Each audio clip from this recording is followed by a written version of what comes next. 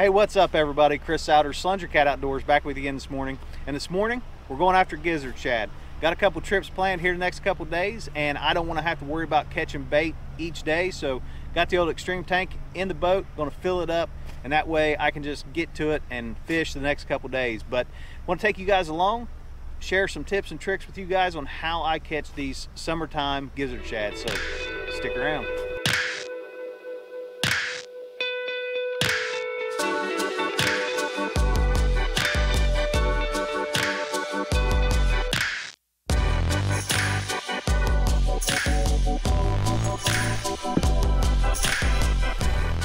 Okay, so we're going to start right here in this little backwater. Got to set the trolling motor up a little bit higher. It's super shallow. But what I'm going to do is I'm going to start right here at the mouth of where it meets this small river, and I'm going to start working my way back into it. That'll do a couple things. One, we don't want to go back through there and stir everything up. For every time that we throw the net, that is kind of, you know, letting the shad know that we're there. Okay, so we're going to work our way back through there, and we want to keep a pretty good pace. I don't want to, you know, just throw it and let the net pull the boat. I want to use my trolling motor, and I got the remote hooked to the opposite side that I'll be throwing from, so it doesn't get tangled up. And like I said, I'm going to work through here pretty quick. It can be exhausting, but sometimes that's what you got to do. You got to get on them quick, and whenever you get them running, you got to keep them going and keep that net rolling, and just put as many as the boat as you possibly can, as quick as you can. So let's try it.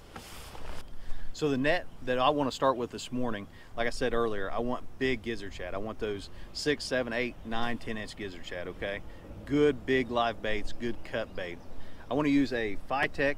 This is a GS 1000 series. It's actually a mullet net. It is 1 pound per radius foot, and it is 1-inch mesh size. Now this is a 10-foot size.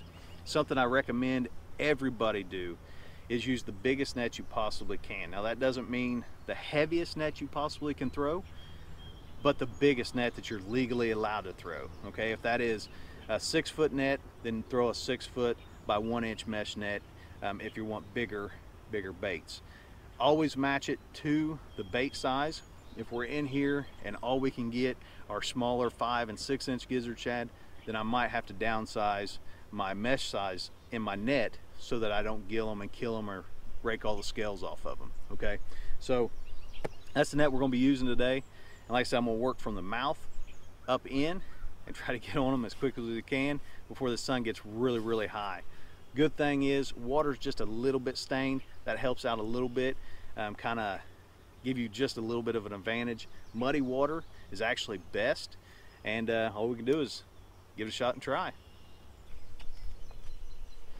So if you're wondering how to throw a net, this GS 1000 series or Phytech series super spreader nets, they have a nice cuff that goes right on your wrist. It's super comfortable.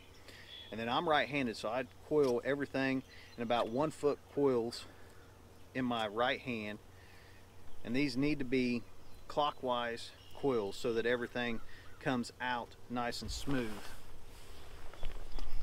I leave about 12 to 18, 15 inches, and then I'll go down the net about the same length as whatever that last bit of rope is off your lead line.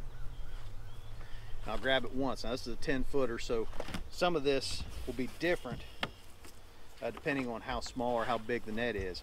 Now I'll wrap that clockwise as well, and then my last grab will be right at my waist. Okay, and I'm going to shake that net open, make sure there's no tangles, and I'm going to get about half of it, and I want to grab halfway between my right hand and the lead, and I'm going to wrap that straight up and over top of it. Okay, and I'm going to go down, I'm going to grab the lead line straight right here at the bottom,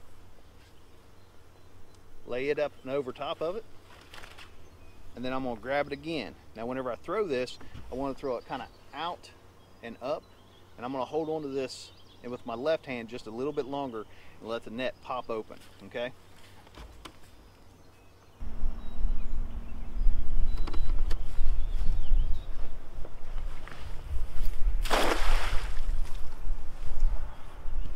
Now the wind is blowing a little bit, putting a nice ripple on the water, which kind of makes it hard to see and flick.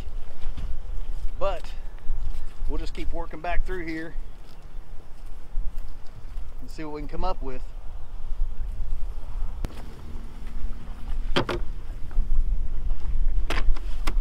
Having a good trolling motor with the direction of the north button like I have here really helps you out, especially if you got to catch bait by yourself.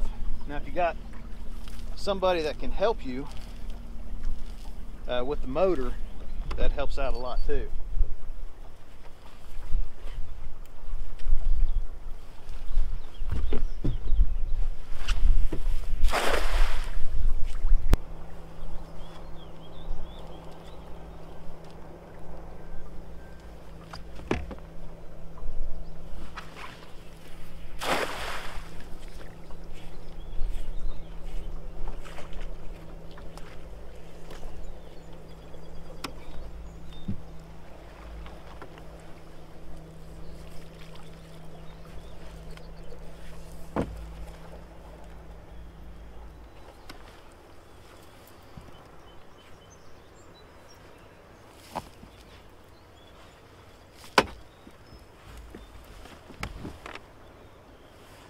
First one.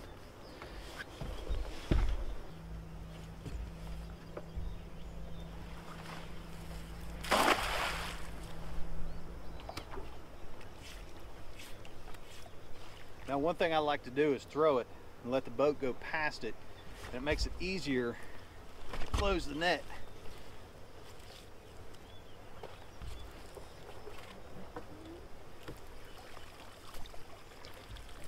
There's a good one.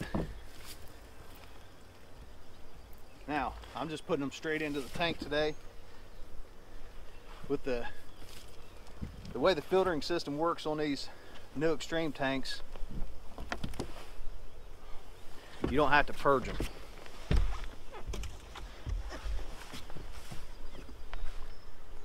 I used to have to, purge my shad into a bucket or a little barrel or something before I put them into my older tanks. But once I started using Extreme, there's no need to do it. The filtering system on them is so good that it'll clean everything out, and you don't have to handle them twice.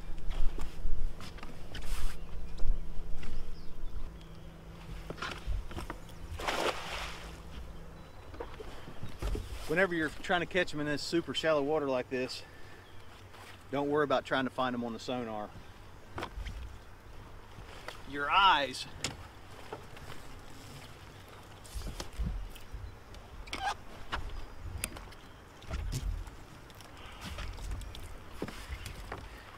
will be your sonar. Nice big baits.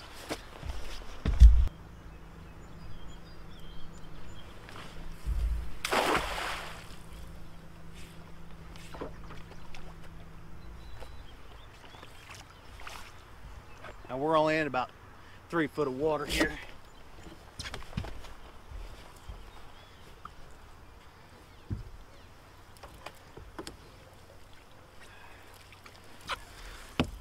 But they're in here.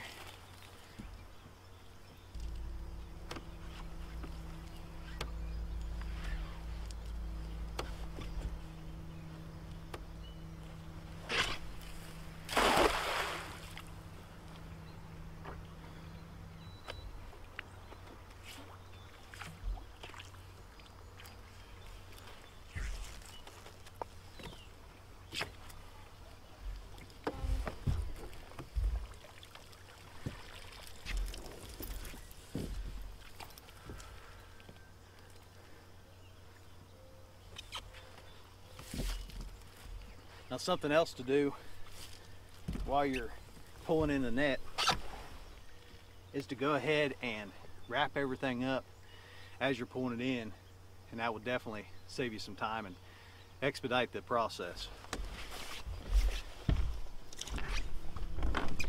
Now for me, I know it seems like a lot more work, but I like to be able to catch them, 2, 3, 4 at a time.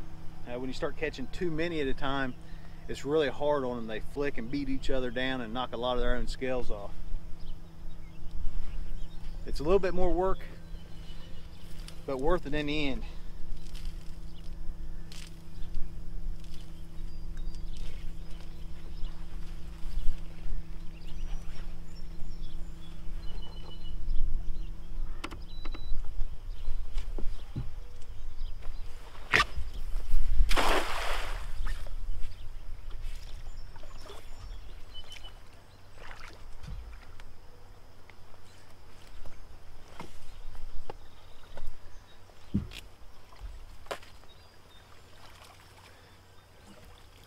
There we go.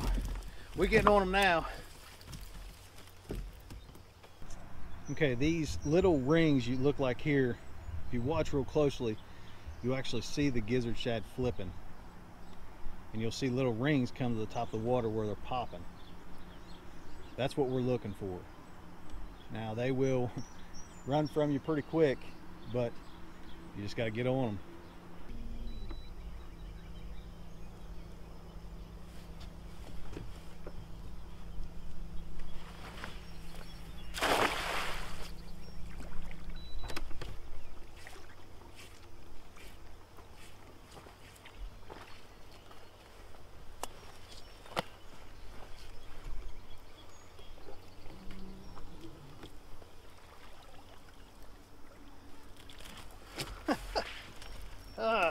There's something different. Did not expect to catch one of them back here. There you go. Look at that. Spoonbill. Let's get him back in the water.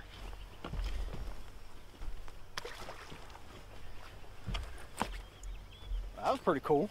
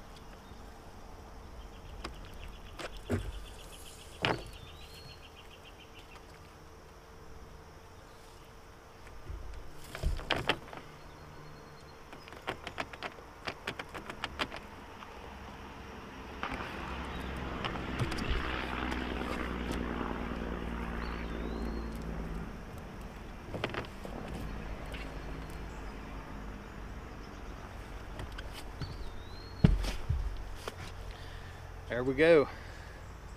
That's gonna make perfect bait for tomorrow. We got enough. Took us a little while, it was a lot of work, but well worth it. It's gonna pay dividends, having the freshest bait you possibly can. So hopefully you guys learned something today. Hopefully you enjoyed the video. Hopefully you're able to go out and catch the best, freshest bait you possibly can, which is gonna in turn help you catch the biggest fish you possibly can. If you like the information we're putting out, make sure you hit that thumbs up. Share the video if you get a chance, and also hit subscribe. Till next time, we'll catch you on the water, and God bless.